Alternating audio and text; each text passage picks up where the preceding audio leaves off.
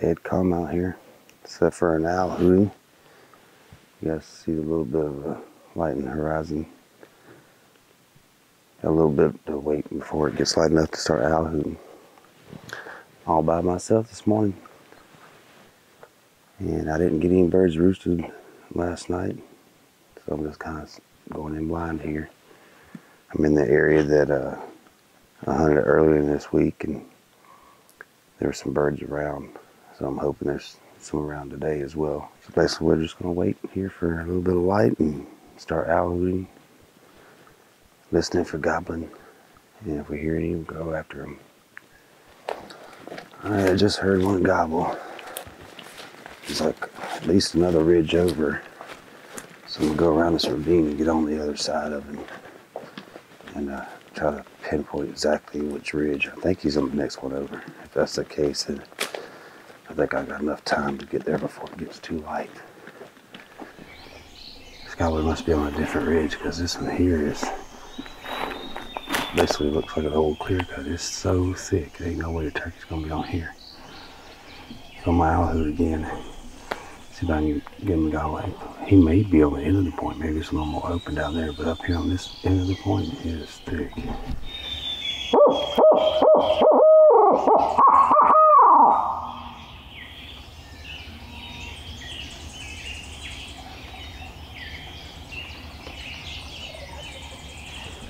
Well, I didn't hear any close, but I just heard one way off this direction. I'm gonna keep going that way because we hunted there the next or 2 ridges over earlier this week, and there were gobblers over there, so I want to get off this ridge anyway. It is so thick. We're just going to have to cross this ravine and get to some better woods. Made it to the top from down there. Not only was it thick, but the hillsides were like that, almost cliff-like. But I made it to the other side. Just gonna cool off for just a second. As you can see, these woods are much better for turkey hunting. I'm gonna stop right here beside this tree and make an owl hoot. See if I can get one gobble.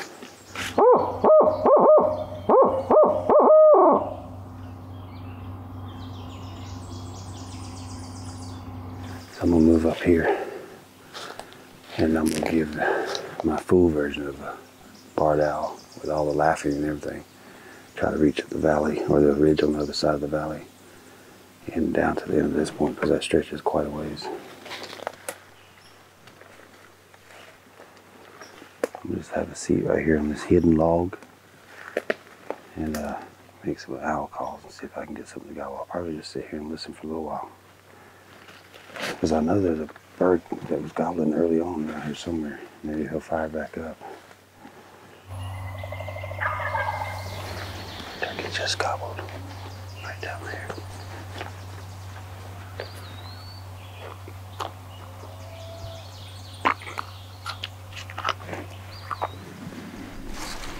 Gobble right down in there.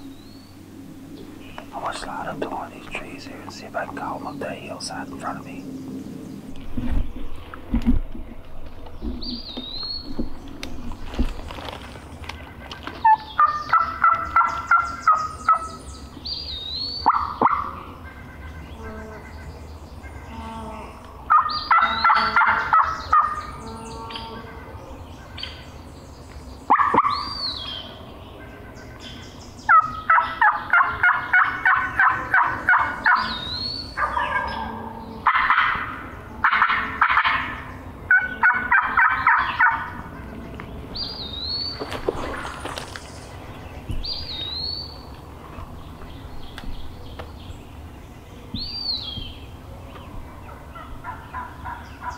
Oh, great.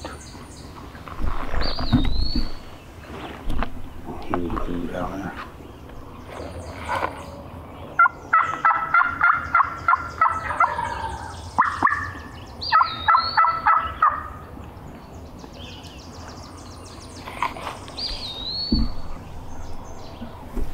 Sounds like they gobblers straight down there. There's a little green right here. I think there's more than one bird. I think there's 2 gobblers.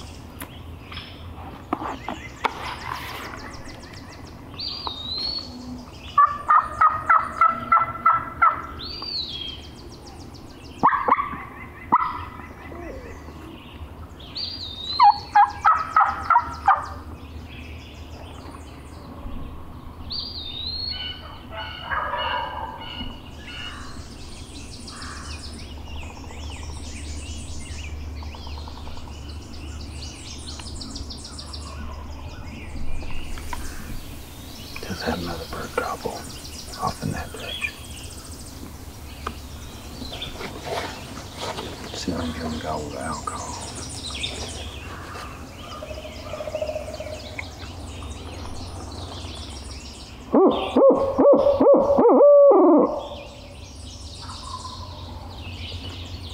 Okay. That bird's gobbling. Let's go after that bird. That bird's on the same ridge that we hunted, me and Tyler hunted the other day. Might be the same gobbler. The one that poked his head up on the little ridge and then didn't give Tyler a chance to shoot. I'm gonna drift over there and see if I can call him in and kill him this time.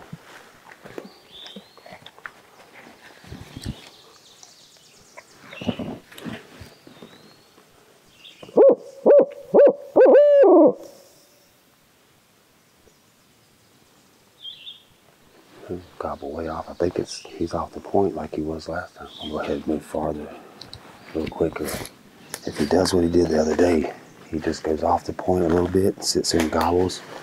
So his gobble casts into the valley and other ridges. I'm guessing he's just gobbling for hens to come up to his little strut area or his little gobbling area.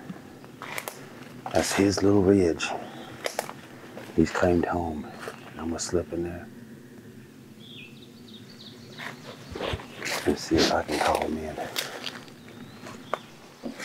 That bird just gobbled a moment ago. He still sounds pretty far off, but it doesn't take much for him to get down off the ridge a little bit and sound like a half-mile away when they're just a few hundred yards away. Crows got him gobbling just a moment ago.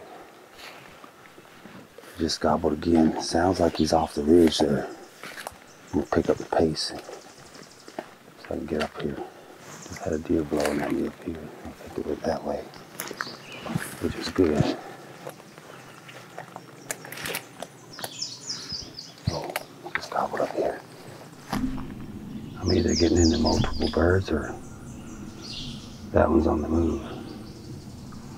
I think it's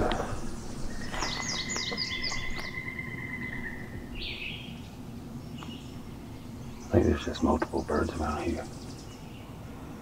I'll get up here on this high spot and just listen for a little bit. Just gobble here.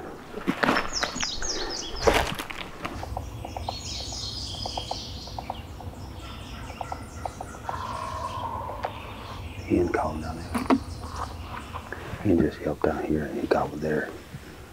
Straight off this way is where me and Tyler were earlier this week.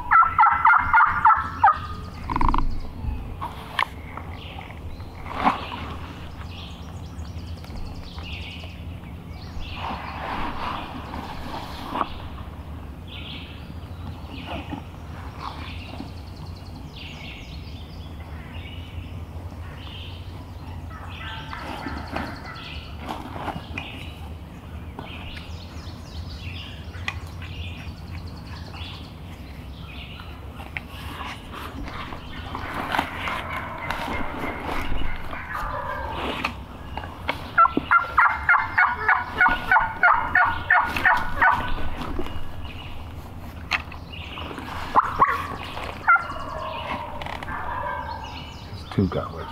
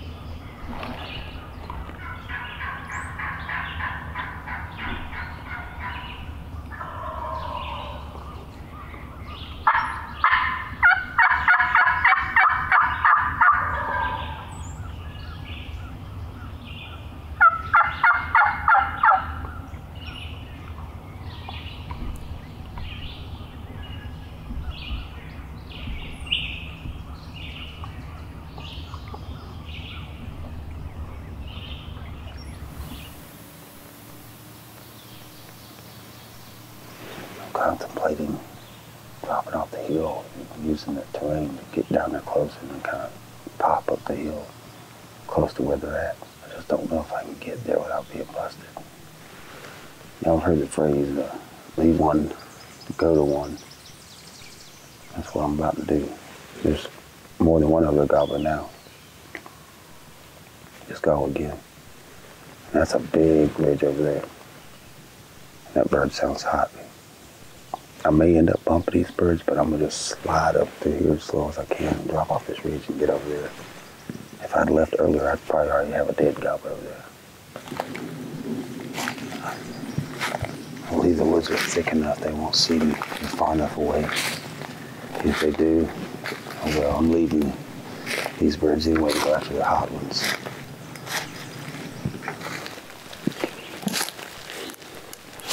I can't growl without this gear.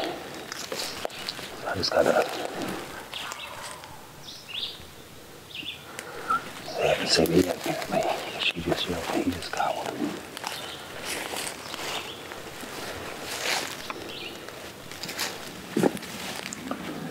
I'm in this ditch now, so I can move down the ravine without being seen, hopefully.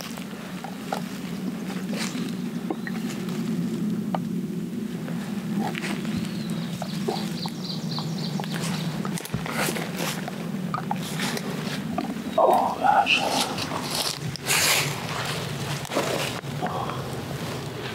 Stuck me barrel in my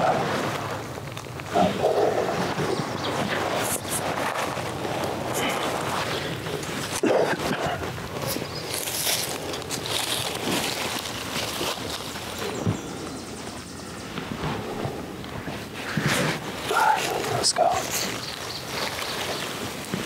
So they're up over that way. I'm gonna go down this ravine, and I may end up coming back up. I don't know, they might be on the side hill. Maybe that's why they didn't see me. Maybe that's why they didn't see me leave.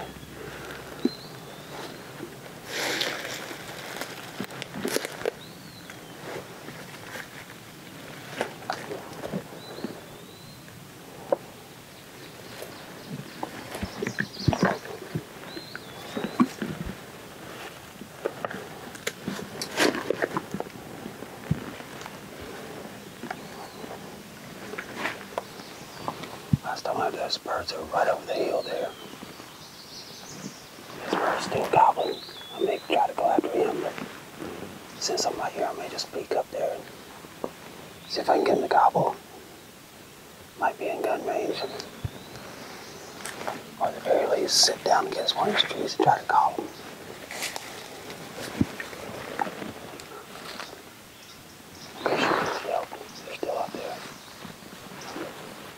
Slide up here and get at this tree and sit down and try to call her since I'll be so close.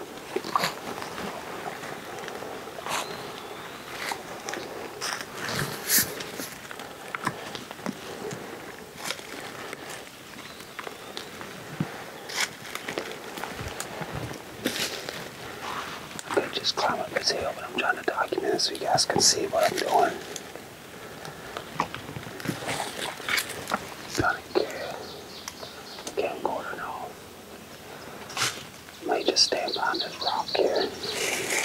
over and call. It's gonna be tricky. Let's set this down.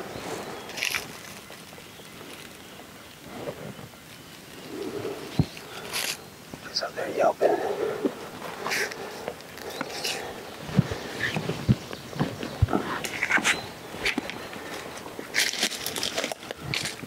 That kind.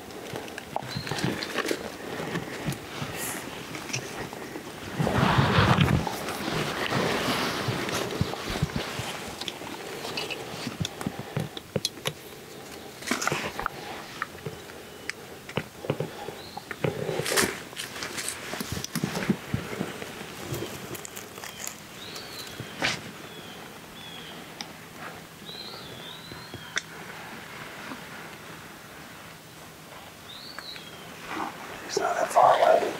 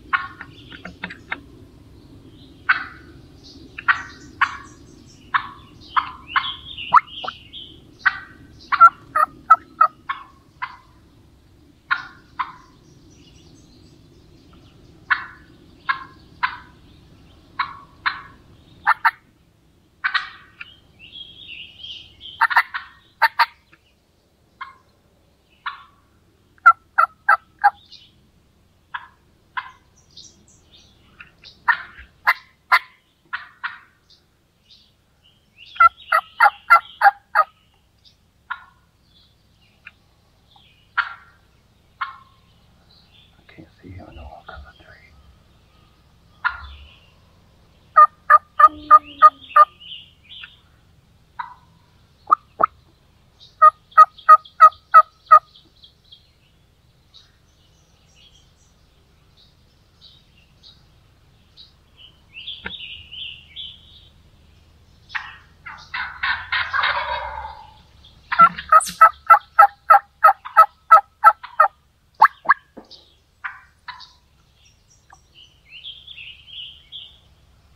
Come on, Gobbler, come down the hill.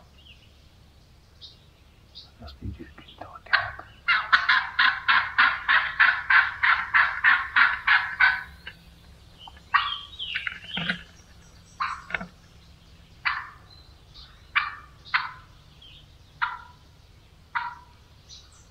Alright, she's going on by.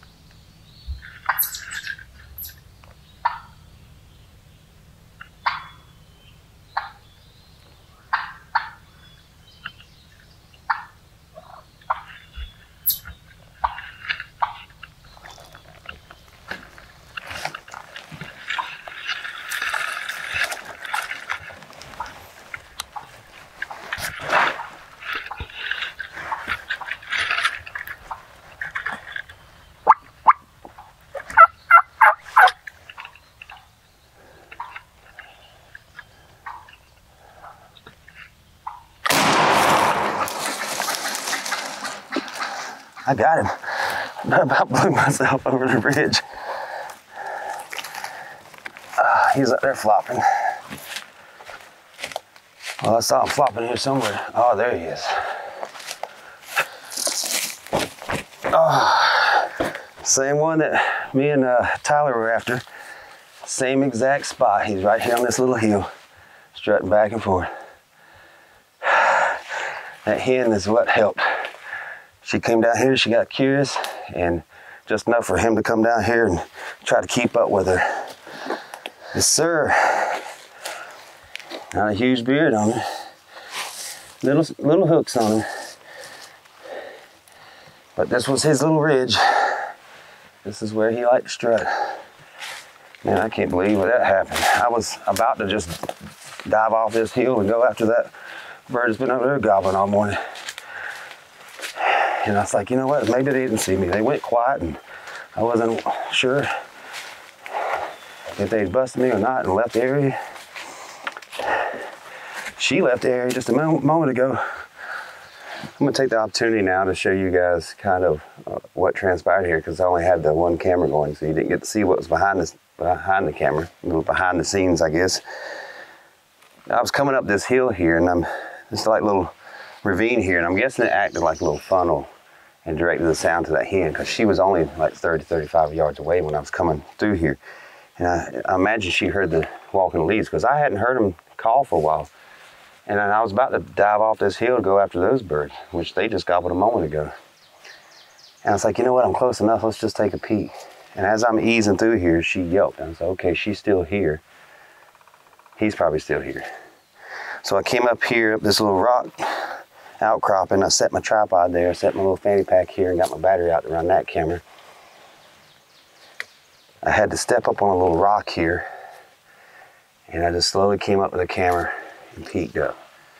And you can kind of see a little bit of sun on my face here. And I'm thinking that's what the hen saw. Because as soon as I came up here and looked around a little bit, she started putting. And I saw her walking up the hill. And I yelped to her and cut to her a little bit, and that piqued her interest. And she thought, I guess, this little blob that came up was another turkey. And she came over here. And she got right about here somewhere. I don't know, because I didn't look. I could tell by the sound that she was really close, and I could see her out of my peripheral a little bit. And I think I yelped and stuff to her when she was right here, just to keep her yelping, because that gobbler was just up on that little hill, back and forth, or not really back and forth much, but a little bit of movement back and forth, and strutting and drumming. And she finally, I guess because she got over here, got far enough away from him, and all the yelping and carrying on over here, he got curious and he come down the hill. Now my gun is laying here. I got my camera, the action camera in my hand right here. And when he came down it's like a deer trail over there, he walked down and came into the opening. I grabbed my gun and came up with it, and she started putting. And I don't recall, it's all a blur right now. I may have yelped or something or cut when she was putting, but he stopped right behind a tree. And there was nothing I could do. I was like, but he's gonna, unless he goes directly away, he's gonna come to the left or the right, and I'll get a shot. Well, he popped out to the right, and he buckled his wings, folded them up, and you could tell he was nervous. He was turned to go away, because he's a smart gobbler. He's obviously seen some pressure, even though he's not like a 1.5-inch spur gobbler or anything like that. He may be a 3 or 4 year old, who knows? But he wasn't playing around. When she's putting, he's like, I'm out of here. But as he was turning, I had a clear shot, and I shot him.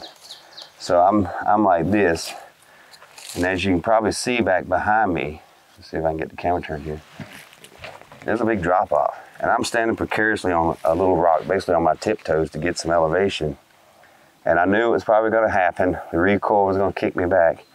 And so I'm sorry I dropped the camera, because I had to save my life, because when it kicked me, I went straight back, and I just grabbed with I guess the hand of my camera, I had the camera and I let go of it and just grabbed the ground. And luckily this rock has like a little lip on it. It was like a little hand, whoa, my handle just gave way. Thank goodness it held the first time, because I could have fallen down there and got a couple of scratches and bruises. That's about it, because it's not a real dangerous situation. Maybe, I don't know, might have broke a bone. Definitely a hunt, one of those hunts that you'll always remember just how the way it turned out. And just to think, I was this close to just drop off a hill life of those, and I may have never called those in, and I wouldn't have shot this one. I hope you guys enjoyed it, even with the limited amount of footage, and the shots is going to be a little shoddy. But it was a fun hunt. Let me get out from behind this rock outcropping, because I got a long walk ahead of me to get out of here.